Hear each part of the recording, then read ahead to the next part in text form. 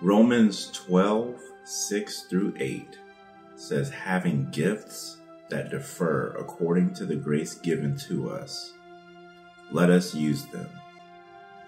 If prophecy, in proportion to our faith; if service, in our serving; the one who teaches, in his teaching; the one who exhorts, in his exhortation; the one who contributes, in generosity; the one who leads, with zeal; the one who does acts of mercy, with cheerfulness.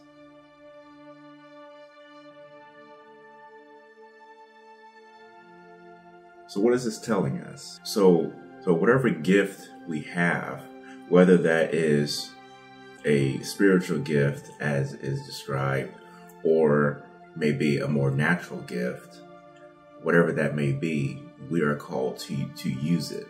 We are called to put it to work. The Lord did not give us these gifts for them to lie dormant. They've been put in us for a purpose. Looking back at verse 3-6, it talks about how we exist as members individually, as parts of one body.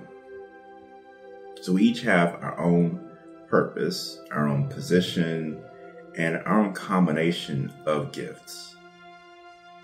And then 6-8 lays a sort of foundation to how we should use our gifts, bearing in mind the context of spiritual or church gifts, but this still applies to other practical or natural gifts.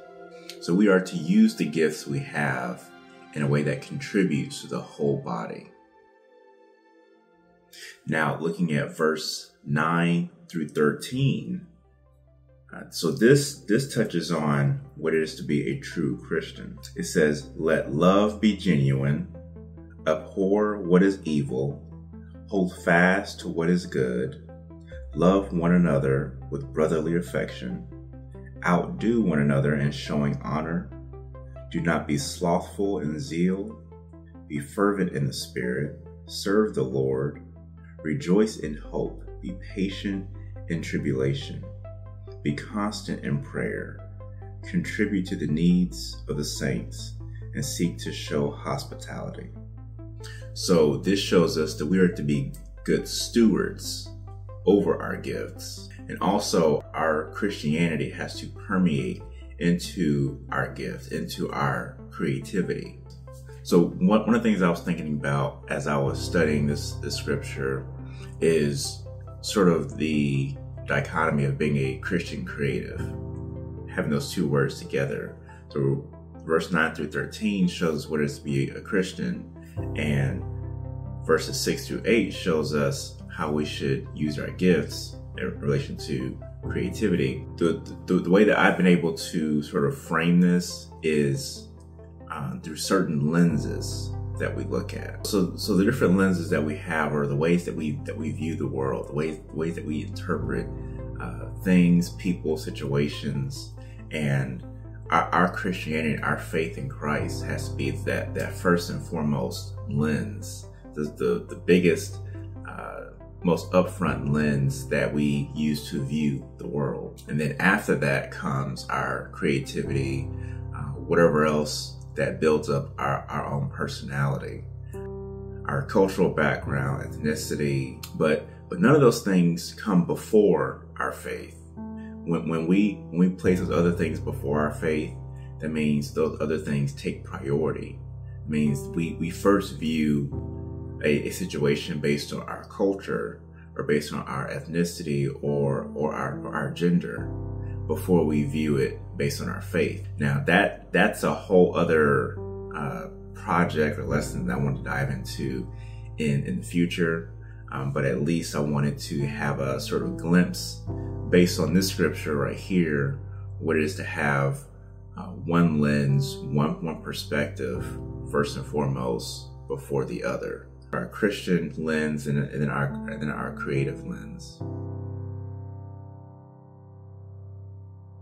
So ultimately, our gifts are going to vary and differ in many different ways.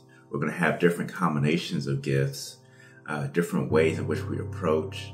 Our culture and our race are even going to influence how we exemplify our gifts. But this is all in efforts of making us each individually unique as different parts of the same body, that whole body that is Christ. We all are within that body, and we should operate based on the gifts, based on the position and placement given to us.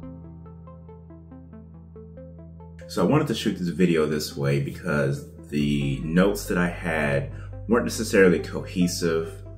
This study wasn't necessarily me studying for the sake of teaching, just from personal gain, getting understanding of what Scripture really says about my gifts and my creativity. Now, to get more insight and see a good example in the Bible showing us how one's gift is being used, go and click on this video. That'll be up next week. In the meantime, I hope you've enjoyed this video. I'll catch you in the next one.